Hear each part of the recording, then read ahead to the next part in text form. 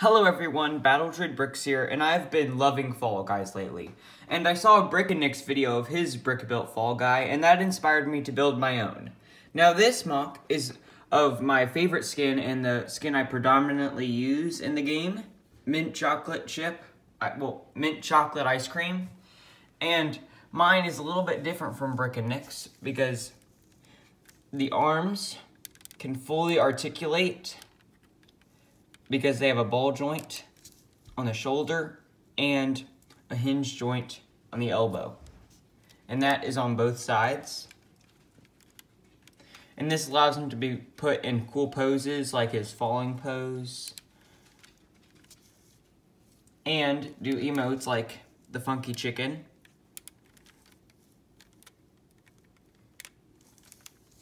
Bok bok! And then the face is something I really wanted to get right, and that's what I started building when I wanted to build this. And it uses two white arches that each have studs facing upwards, but then this one has it facing downwards.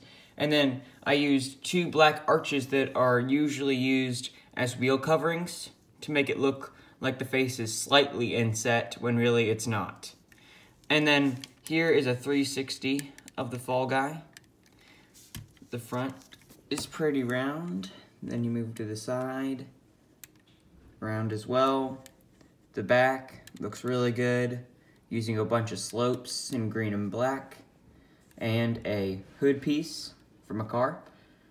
And then this side is basically the same as the other side, and then back to the front. And this is my Fall Guy. Oh, and the feet were pretty simple. They're just attached by a jumper plate.